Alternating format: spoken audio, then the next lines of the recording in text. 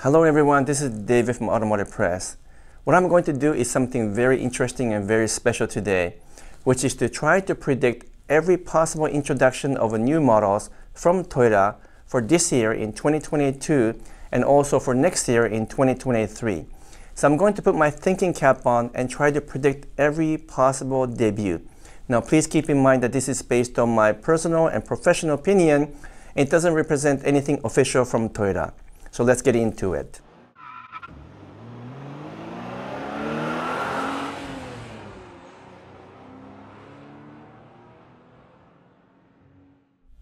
Welcome back. So I'm going to try to predict every single new model introductions for this year and next year, model by model.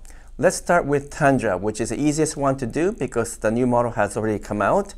And the only thing that we have to wait for is the hybrid version, which include the TRD Pro version. And from everything I'm hearing, Tundra introductions are all on time, and we're not expecting any major delays with the Tundra hybrid models, including the TRD Pro. So come April and May, the Tundra hybrids should begin to show up in dealership, and if you did put a deposit or order one earlier, then they should all be arriving just in time around April, May, June timeframe. And even the Tundra TRD Pro that I purchased is supposed to be arriving in June or July, more or less on time. So I'm very excited about that. Nothing else happening with the Tundra. I don't expect anything changing for the 2023 model year. They will likely switch around some of the options and trim packages and also perhaps introduce new colors or take away some colors. Lots of speculation as to what color will become the TRD Pro exclusive color for the fall of 2023. So that's something that I'm still thinking about. And of course, the solar octane was a unique color for this year. So we're looking forward to something different in the fall. If you look at the spectrum of the TRD Pro colors, they go from kind of a greenish yellow to reds, which is the solar octane. So I expect that the color will be somewhere in between, maybe more of a orange or maybe more of a red. We're not quite sure which way we'll go, but of course we'll find out shortly. Now what about the Sequoia? I think the Sequoia is also arriving in time and should be on sale, arriving at the dealership July-August timeframe. We already know a lot about the Sequoia and the Sequoia TRD Pro, so not much to report there. But if you're wondering if it's going to be delayed 3, 4, 6 months later because of the chip shortages, part shortages, and everything else that's happening in the world, my understanding is that the Sequoia will show up on time and the dealers will begin to receive inventory July-August timeframe. So hopefully that means even the TRD Pro version of the Sequoia will show up in August-September timeframe. I actually do have a deposit on the Sequoia TRD Pro as well, so once I get the Tundra TRD Pro and I keep it for a few months or longer, and if I can get really good trading value for that, who knows, I might trade up to Sequoia TRD Pro. Let's wait and see. So that covers the Tundra and Sequoia. What else is happening? Well, the interesting news from Japan is that the GR Supra, which I used to own for the last couple of years or so, is also introducing the manual transmission. You have been hearing about that for a while now, but according to Japanese media and Japanese sources, that is now 100% confirmed.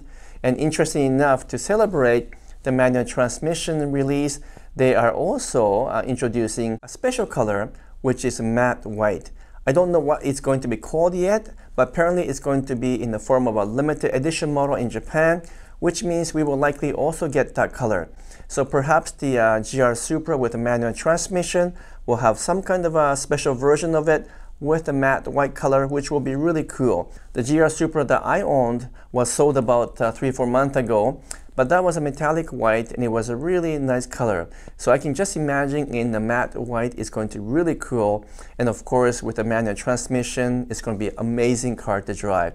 Even though I don't plan to buy the Supra again, I really look forward to driving it, perhaps in the media preview, because that car is a lot of fun to drive. Now, assuming that the GR Supra follows a similar cycle as the last couple of years, I think the manual transmission and the matte white will be introduced sometime this summer for sale in the fall. So that covers the GR Supra. What else is happening this year? Well, the big news, of course, is the GR Corolla, which all of us are waiting for. That's one of the most exciting debuts because it's going to follow in the footsteps of the GR Yaris. While perhaps the GR Corolla wouldn't be as aggressive as a GR Yaris, it's going to carry the same spirit because it's going to have the same engine, more or less, Same kind of transmission and very similar suspension as well. So it will have a lot of the character of the GR Yaris, and most likely it will still be built in Motomachi factory in Japan under the guidance of Takumi Sensei or Takumi coaches.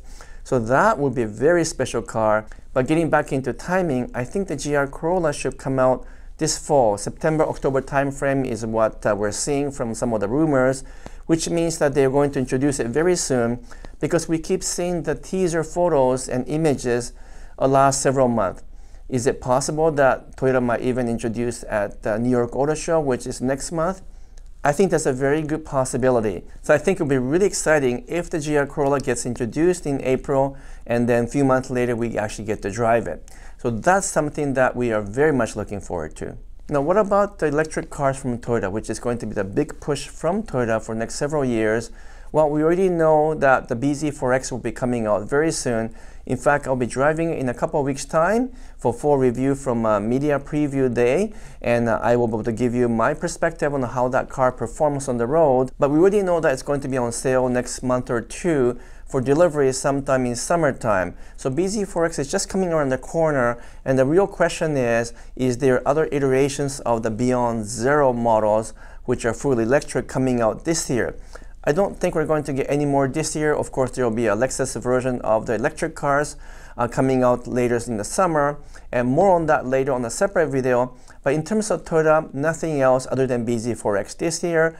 And in 2023 calendar year, which is next year, I presume they will introduce another variation of the Beyond Zero models. Perhaps it could be the sedan, or maybe even the truck version, which is going to be similar in size to the Toyota Tacoma. Okay, so the electric cars are very exciting, but let's carry on to talk about other models that should be introduced this year, because we're also going to see the new Toyota Crown. Now, if you're thinking of the current Toyota Crown, which is sold in Japan and other parts of Asia, they tend to be used to chauffeur executive and CEOs in Japan. It's a very formal, traditional, conservative car, but everything we're hearing from Japan is that the new Crown will be quite different. It's going to be more like an Audi A7 than it is more like Audi A6, because it's going to be a 5-door hatchback from what we hear, and therefore it's going to be kind of a crossover. And this way they can offer a bit of a practicality that's offered in crossovers, but with the styling and elegance of a 4-door / 5-door fastbacks. So that could be a really interesting model to look into it. In fact, I have a deposit on Crown because I've always loved Crowns as a kid growing up in Japan. Even though it's a traditional car and maybe perhaps it's a bit soft and cushy and not meant to be a performance model, there's a bit of an allure and amazing image associated with Crown for those of us who grew up there. Lots of speculation from Japan, including some images as you see here. If it looks anything like this, wow, it could look pretty amazing and cool. And the Crown should go on sale sometime September, October timeframe, which means a couple months before that should be the actual introduction and the media preview. And so perhaps by summertime, we will know a lot more about this new Crown, which could kind of shake up the market. Finally, in terms of new models for 2022 calendar year, the Corolla Cross should finally be available as a hybrid sometime later in the year, perhaps October, November timeframe. That is something that we've been talking about already, so there's no surprise there. And the Corolla Cross with the Corolla Cross Hybrid would be an important one to punch for Toyota, because that segment is growing like crazy and it's going to be a very important model for Toyota. So that covers the important milestone for 2022 calendar year.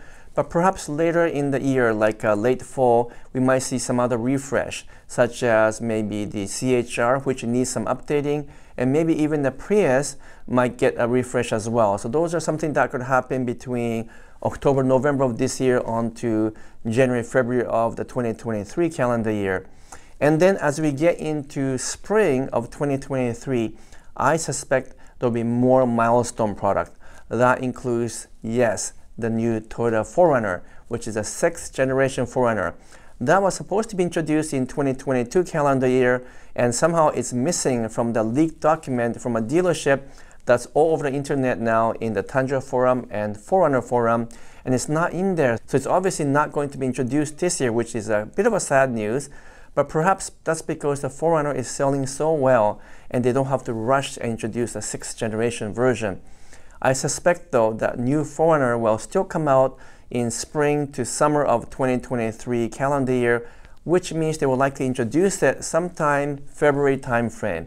So my best prediction is that there will be a sneak preview or a bit of a preview for the new 4Runner in February timeframe next year for introduction in March, April, May timeframe, which kind of coincide with what Toyota normally does from year to year. So that 4Runner is a lot to look forward to, and I talk about it quite a bit in my videos, and I'll continue to talk about it.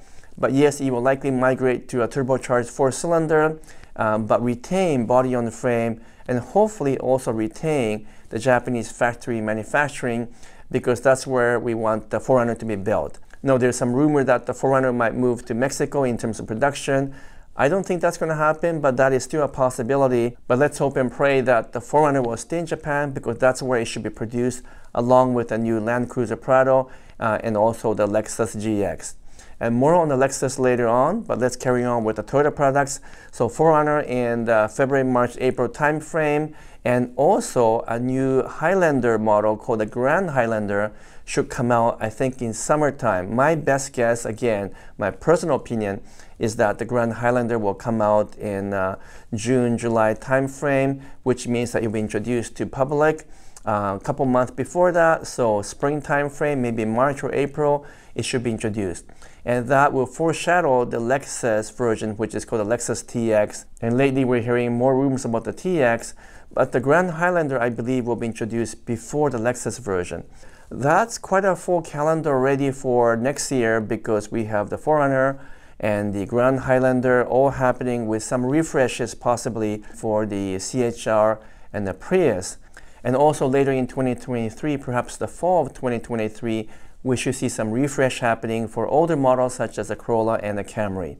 But there's one more big milestone introduction happening in 2023, which should be the new 2024 Toyota Tacoma.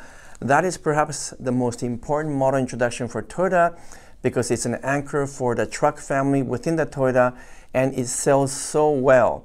So that Tacoma should be happening by fall or late fall of 2023 calendar year, kind of following the footsteps of what happened with the Tundra last year. So perhaps we will see a sneak preview in September of 2023 for the 2024 Tacoma, with a formal introduction happening a couple months later, and perhaps November, December, we will actually get to drive it. That Tacoma will retain, again, body on the frame, but move over to the new TNGA-F platform, which is basically a smaller, shrunken version of the Tundra, and will continue to be produced in the Mexico factory, which is where it's being produced currently. In fact, 2 factories in Mexico are currently producing the Tacoma, and that should carry on, because it should be the volume leader for Toyota in terms of trucks. It's a very important model with so many competitors which have already introduced newer versions. So it's kind of late in the game, but Toyota, as usual, should come up with something that's very compelling and very convincing, because Tacoma has always been a great truck, and I can only imagine the new model will be amazing as well. It will likely move to a 2.4-liter turbocharged engine though, with a possible combination of a hybrid. So that will be a very interesting powertrain to look into as we get closer to the date. But obviously right now it's still too far away, so not much speculation out there. But I'm quite sure that the Tacoma will be introduced sometime in the fall of 2023, and that we will be able to see it or drive it before the end of calendar year 2023. And that wraps up all of the major milestone introductions in 2022 and 2023. Did I miss anything? Did I not cover every single model in terms of the new model introductions or refreshing? Please let me know in the comments below, and I'll create more videos about the future product. But once again, this is my personal opinion, and so therefore I could be off by a few months or more, but I suspect or predict these are the dates and the timing for all these new models coming out. And I'm also going to create more rendering so I can hopefully predict what these things look like and create images, as I have done before for Tundra and also for Sequoia. Thankfully, those predictions were pretty accurate for the Tundra and Sequoia, so perhaps I can use the same method and approach to predict other future models and share that with you in my channel. So that's it for now, folks. Please consider subscribing or giving me a thumbs up and making some comments below, because I'm going to continue to work on this and actually create something similar to predict the Lexus models as well. So until next time, I'm signing off for now. Thank you so much.